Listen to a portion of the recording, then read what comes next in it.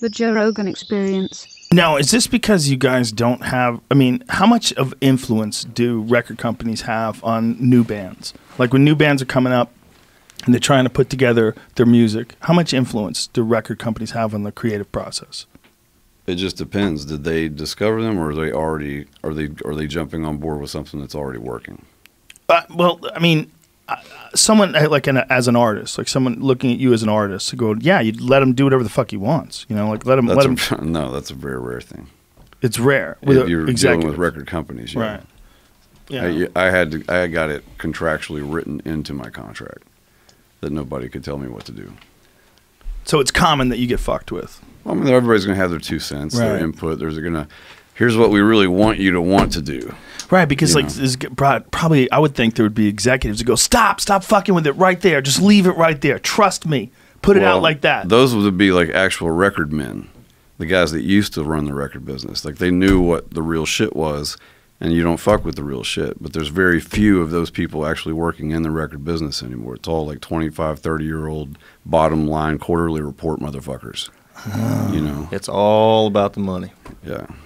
But wouldn't you think that excellence would bring money? Like especially today, in this day and age with the internet, they could sell excellence, but then they have to work and find it, as opposed to like formulating this tried and true Mrs. Butterworth recipe. Proven. Yeah. You know, just give me 17 of those. I get it. It just would suck to be in a business with art. You know, where like you're thinking about it like a business, but it's art. Yeah, it's a product. But your music is art. You get enough people involved, anything turns into a product. Right. Yeah. But it's just the business aspect of it. Like someone trying to think about what's the best way to sell it. What's the best way to push it? What if we changed this and added that? What if we put some gospel singers in the background? What if we did this? What if we, you know? Mm-hmm. Yeah. But you've avoided it. What if we get this person to like rap a verse on it? How'd you avoid it? What did you do to avoid most of that bullshit?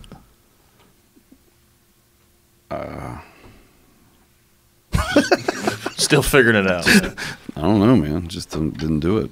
I say no a lot. I think that's the thing to say. Yeah. Yeah. I'm lazy as shit too. So like, you know, I got to really want to do something. Yeah. Especially when you don't have to, right? Right. Man, what were you doing at 35 when you quit? You working at a railroad or something? I was an operations manager at a rail yard, intermodal yard out in Utah. Wow. Like running a rail yard, just overseeing the switching crews that when the trains would pull in from the east and west side of the yard, we would break those trains apart and like look at other manifests and drag cars off other rails and build them into those trains and then crew them again and get them on the line.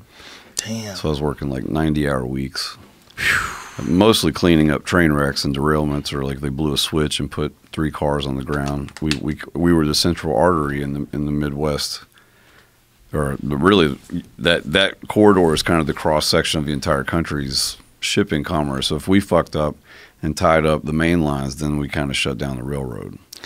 Do you know what's fucked up? You could never tell a kid, hey, you want to make meaningful music? This is what you got to do. You got to struggle in like difficult jobs till you're about 35 and barely get to where you want to be, where you're really kind of freaking out about your future, and then pour yourself your heart and soul and then find success after that. That's a good move if you want to have impactful music. But if you get into music like early on in your life and make a career early on in your life, you miss everything that you did by being an older, like you're, a 35-year-old man that makes a jump. Yeah. That's a bold move. That makes sense, but there's been a lot of incredible artists that made some truly visionary shit at 20, For sure. But there's a life experience aspect to your music. Well, yeah. I mean, I wouldn't know I wouldn't have any of this shit to write about if I'd done it at 20. Yeah. I'd be right. God knows what I'd be writing about. Probably pussy. Yeah, for sure. For sure. Yeah. And you're young? What are you thinking about? If you're talking about stars and horoscopes and shit, you're probably bullshitting people.